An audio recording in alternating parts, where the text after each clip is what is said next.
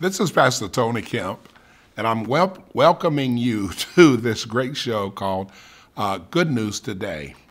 And it's a great show because we're talking about Jesus and the Word of God and the wonderful works of the Christ.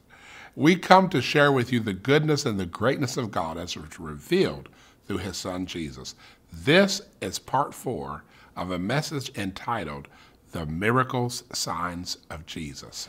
And so let me review some of what we've been sharing, because we started out in the book of John, chapter 2, verse 11, where it talks about this beginning of miracles Jesus did. And we talked about this whole concept of the archaic, this concept of archetype, this beginning where it shows the original pattern from which copies are made. And so John, by the Holy Spirit, was teaching us how Jesus did miracles and how we can receive miracles, or how we can minister in the area of miracles by the name, the Spirit, the Word of God, and the teaching and revelation of Jesus. And so to sum that up, to begin, we started out with verse 5, okay, of John chapter 2, where here's the first instruction: whatever Jesus tells you to do, do it. Then we went on to the man that who had a son that was dying, and Jesus said, "Go home, your son lives," and the man believes. Remember, we're talking about the original pattern, and he does what Jesus tells him to do. So whatever Jesus tells you to do, do it. At the command of Jesus, do what you can do.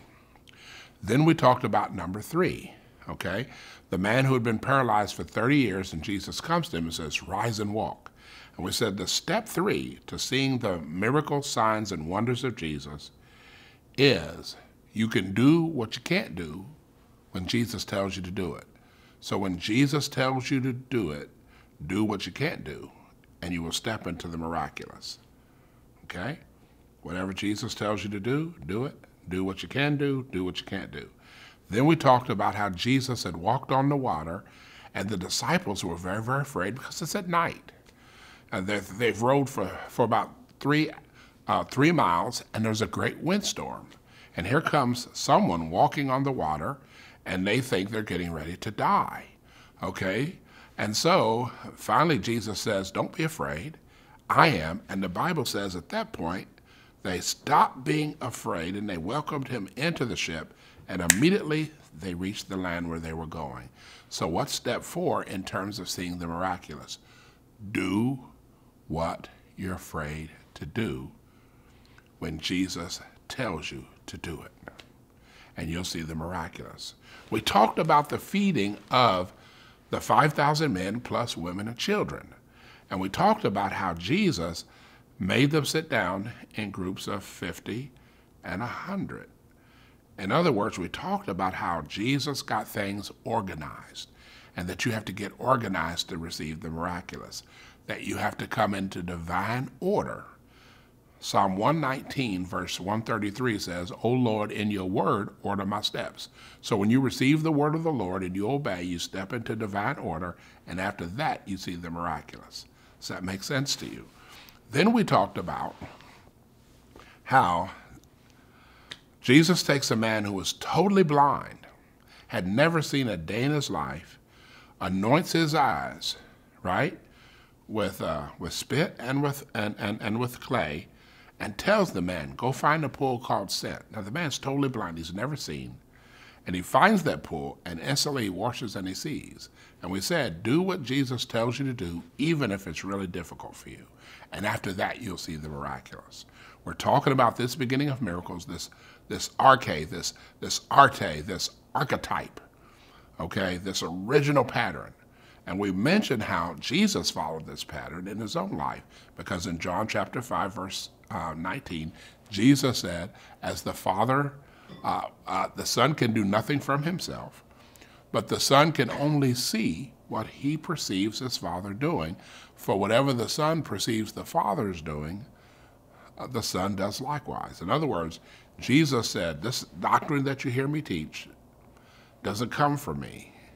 It originates from the Father. So I teach what I've been commanded by the Father. I preach what I've been commanded by the Father. Jesus said, as the Father has commanded me, even so I do. And Jesus said, I hear what the Father says, and I do what the Father says. And Jesus said, I always do those things that please the Father. So Jesus followed that pattern. Jesus would hear from the Father and obey. Jesus would see what the Father was doing, and he would do what the Father was doing. Jesus was one with the Father. And Jesus said, hey, be one with me like I'm one with the Father. Jesus said in John's Gospel, chapter 15, he said, live in me and I'll live in you. Abide in me and I'll abide in you. Dwell in me, I'll dwell in you. Okay, Jesus said, if you love me, keep my commandments. Jesus said, if a man love me, he'll keep my commandments. My Father will love him, we'll come to him, and we'll live with him. In other words, the key to having the presence of God is obeying Jesus. Jesus said, he who has my commandments is he it is who loves me. And he who loves me shall be loved by my Father, and I love him. And I will reveal, I'll transmit, I'll manifest myself in that person's life. And so then we talked about how Lazarus had been dead 4 days. He was stinking. Jesus said, I'm the resurrection and the life. Jesus brings him back to life. And we talked about do what Jesus tells you to do, even if it creates a big stink. Because when Jesus resurrected Lazarus from the dead, some of the people believed in Jesus, but other people went back to the religious leaders. And man, Jesus was persecuted as a result of the miraculous. And so when you move in Jesus and Jesus does the miraculous, you may be persecuted. It may cause a big stink, but you continue to move in the signs, wonders, and miracles of Jesus Christ. Now, Jesus also, in Matthew 22, he was being challenged by some religious leaders. And so he corrects the religious leaders through the testimony of the Word of God. And in chapter 22, verse 29, Jesus says to these religious leaders, he says, you're mistaken in what you believe for two reasons. Number one, you don't know the scriptures. And number two, you don't know the power of God. In other words, Jesus was saying to these religious leaders, you don't know the Word of God and you don't know the Holy Spirit.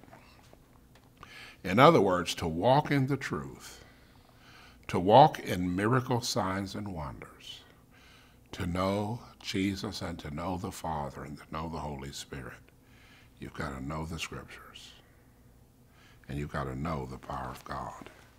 So now this is something that I want to talk about. If you want to walk with God, you've got to know the Holy Scriptures. If you want to walk with God, you've got to know the Holy Spirit. So here's what I'm talking about. See, Jesus, okay, I'm talking about the Word of God and the Spirit of God. I'm talking about the revelation of the Word and the manifestation of God's presence and power. I'm talking about God's truth and God's glory, okay? So let me tell you what has happened in some Christian circles. There appears to have been a silent divorce between the Word of God and the Spirit of God, okay? And so we need to have a marriage where we get the Word of God and the Spirit of God back together. In other words, sometimes there is the preaching of the Word, but there doesn't seem to follow any activity of the Holy Spirit. But in the ministry of Jesus, you saw both the revelation of the Word and the manifestation of God's presence and power. Why? Because the original pattern is the revelation of the Word produces the manifestation of God's presence, power, and glory. So in other words, revelation produces manifestation. That's the original pattern. The Bible says in Matthew 4:23-24 that Jesus taught the Word of God in the synagogues. Jesus preached the good news concerning the kingdom of God. Those were the revelations of the Word that the Father gave to Jesus. But then it says, and Jesus was healing every kind of sickness and every kind of disease among the people. Revelation produces manifestation. Jesus taught the scriptures, and then there were manifestations of the power of God. The scriptures are the keys to the signs, wonders, and miracles of Jesus, because when you act on the scriptures, it manifests the power of the Spirit. And so we need to have a balance of the Word of God and the Holy Spirit in our lives. I need to think the Word, speak the Word, and do the Word, and I need to be led by the Spirit. I need to walk in the Spirit. I need to live in the Spirit. That's what the Bible teaches.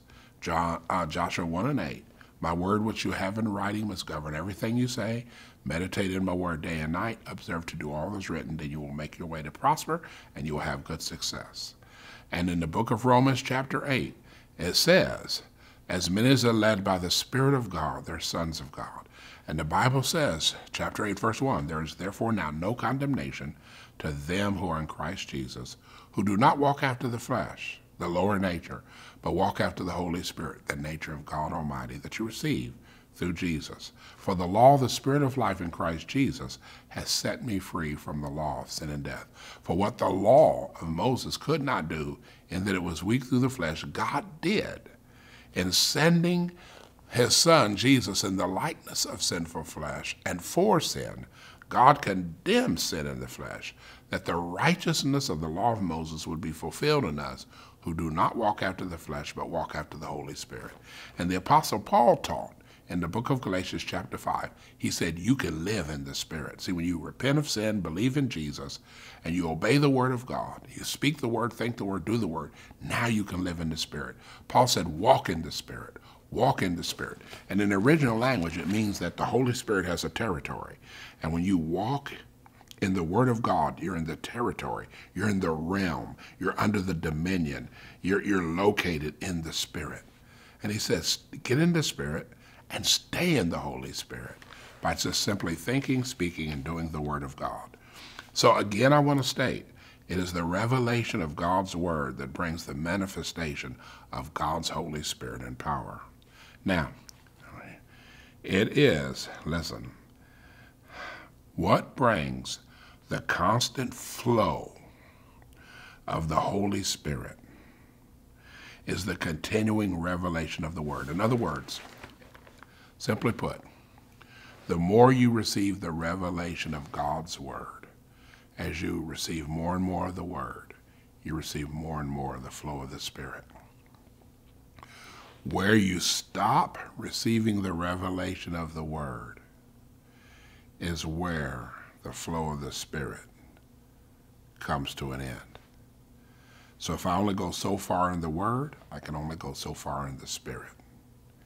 If I continue to ascend in the Word, I will ascend in the Spirit. Okay? If I go further in the Word, I go further in the Spirit. If I go higher in the Word, I go higher in the Spirit. If I go deeper in the Word, I go deeper in the Spirit. And this reminds me of the book of Ezekiel, where out from the throne of God and out from the house of God, there was flowing a river. And when you saw the river, it first started out ankle deep. That means to walk in the Spirit. Then it got knee deep. That means to pray, praise, and worship God in the Spirit. Then it got waist deep, which means now you can reproduce the will of God because you're walking in the Spirit. Then it got chest deep. Now you know the heart of God, and you follow the heart of God through Jesus. Then it got waters to swim in. It's the fullness of God. It's maturity in Jesus. Okay? It's the fullness of God's presence, power, and glory. So it's very important that you have a constant flow of the Spirit by continuing revelation of the Word. In other words, don't say, I'm willing to go this far with God and no further. Okay? So here's the point. You ready? We're talking about the revelation of the Word. We're talking about the original pattern. This beginning of miracles did Jesus. Where the revelation flows, the power goes. Where the revelation of the Word flows, that's where the power of God goes. Now in the book of Luke, this is very interesting. It says that Jesus was in a house and the people came to hear the Word, and there were so many people inside the house and so many people outside the house. There was a man who'd been paralyzed. And so he was carried by 4 men, and they went up on the roof, and they dug through the roof and let the man down before Jesus. And Jesus looked at the man and said, son, your sins are forgiven. Now, the Bible says there were teachers of the law there, and they thought Jesus had blasphemed God. Now, where's the teachers of the law? Okay, let me go back to the time of Babylon when the sons of Israel were taken into Babylon for 70 years. And there were teachers of the law. And what the teachers of the law did is they took the instruction of Moses, what's called the Torah, and they preserved it. The teachers of the law, they preserved it. So the teachers of the law protected and preserved the word of God for the sons of Israel. And they needed to do that in that season. But now here comes the Son of God, the Word of God himself. John 1:1 says, in the beginning was the Word, and the Word was with God, and the Word was God, and the Word was made flesh. That's Jesus. God lived in the flesh of Jesus, and Jesus was God in the flesh. And so now they are there in Jesus' meeting to protect and preserve the Word of God, but it's the Word of God who's speaking in front of them. Okay? And so now they don't recognize who and what Jesus is. But the Bible says, as Jesus was teaching, the power of the Lord became present to heal. Notice you had the revelation of the Word, and then you had the presence of God, and then you had the power of God. As Jesus was teaching, the presence of the Lord, the power of the Lord became present to heal. So where the revelation flows, the power goes.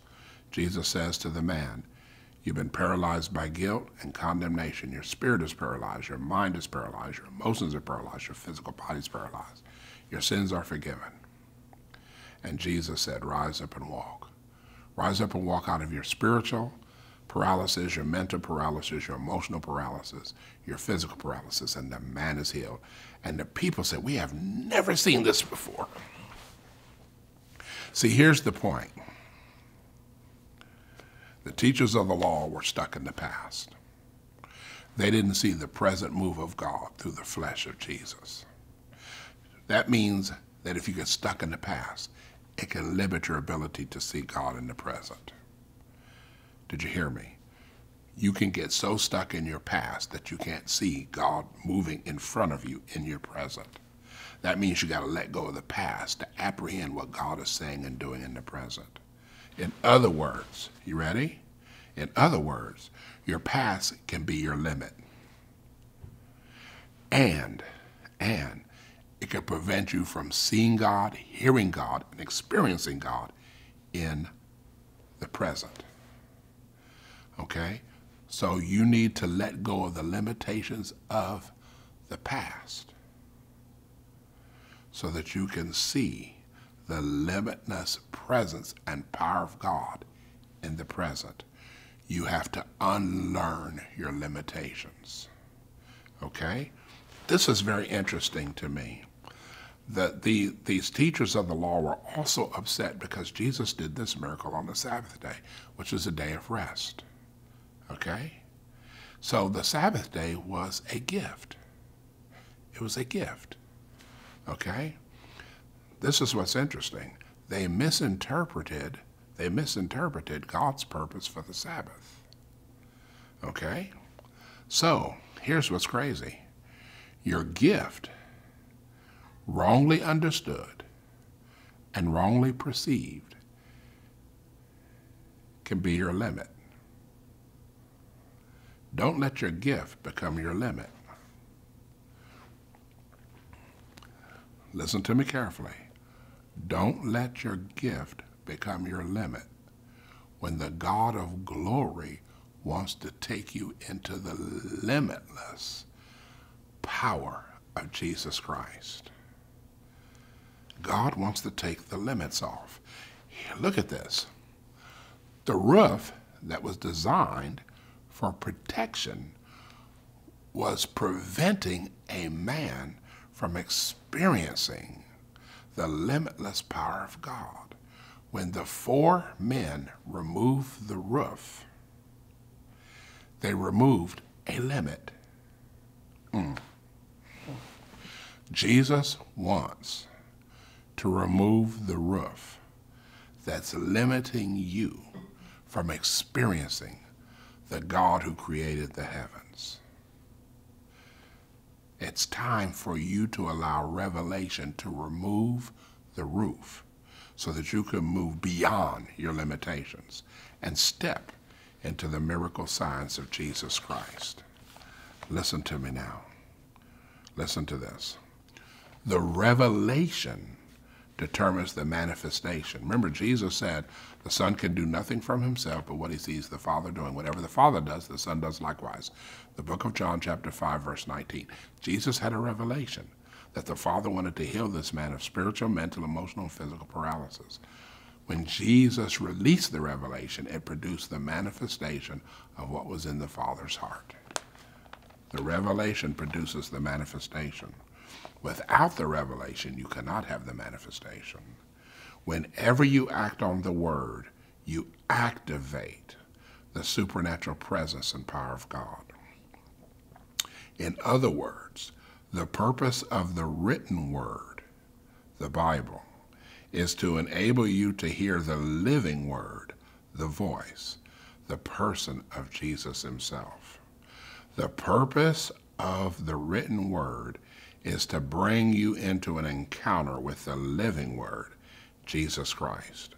In John chapter 6, verse 63, Jesus said, "My words are spirit and they are life."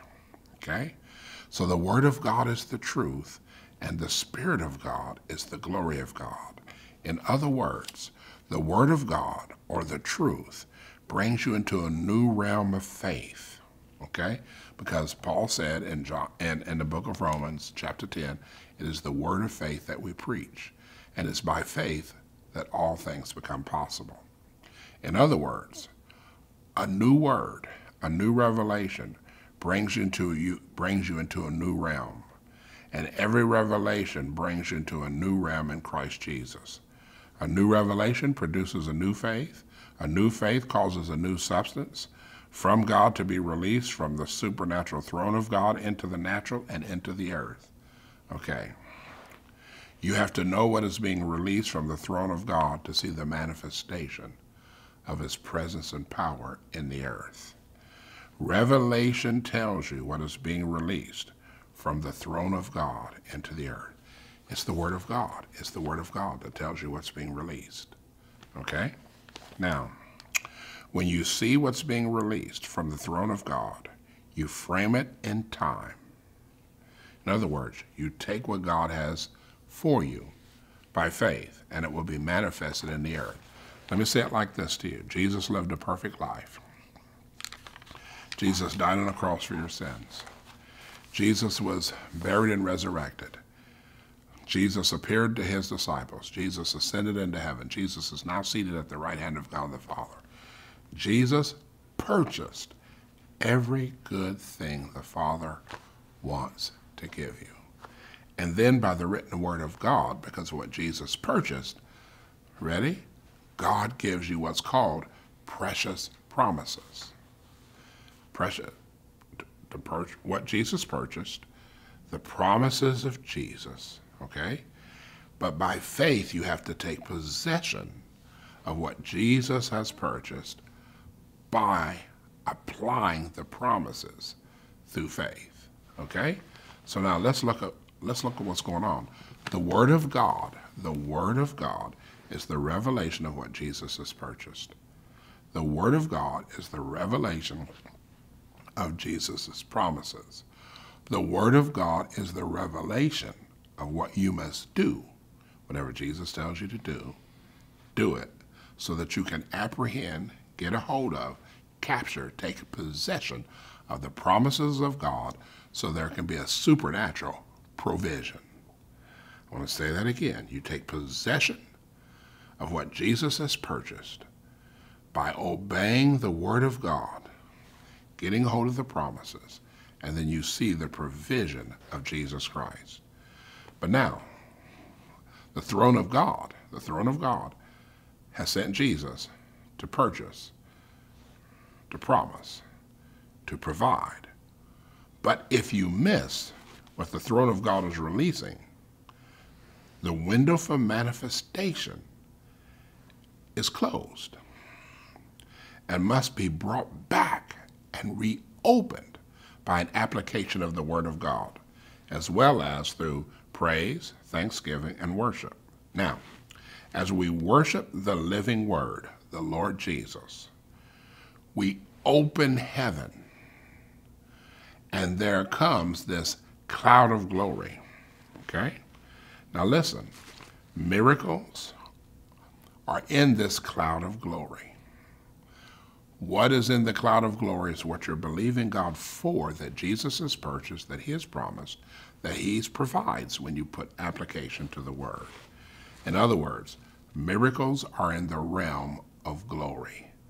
That's God's person, and that's who and what God is. So as people worship, the atmosphere of heaven surrounds them, becomes heavier and heavier. And as the atmosphere of glory thickens, you believe what is in the cloud. Remember, the Bible says that Jesus comes on a cloud, okay? And out of the cloud of his glory, of his presence, miracles take place. You remember the concept of the cloud. When the sons of Israel were delivered in the book of Exodus chapter 14 from slavery after being there 400 years in the ministry of Moses, there was a cloud by day. And the Bible says that the Lord looked through the cloud, okay? So we're talking about the cloud of glory, okay? So unless we speak, nothing will manifest from that place of glory.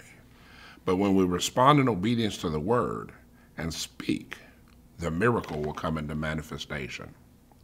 Now, here's what I want to say to you, and this is very, very important.